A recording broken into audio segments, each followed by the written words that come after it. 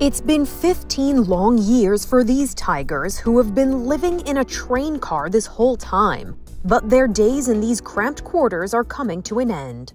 2 Bengal tigers were left at a farmer's property in Argentina by a traveling circus in 2007. The circus reportedly asked the farmer to look after them and never came back to claim the animals. Those 2 tigers had 2 cubs about 10 years ago who have never known life outside this cage. Paws International will transfer the tigers to an animal sanctuary in South Africa. Their new home will hopefully help them heal from the trauma of captivity. Some animal can take 1 year. Some animal can be immediately feel good. But some animal depend on the trauma they have. So it depends on the degree of the trauma. But that they will have a better life and they will enjoy it. It's going to be a 2-day-long journey to Africa, but when it's all over, this family of tigers will finally get to live like they were meant to. For Inside Edition Digital, I'm Montalbano.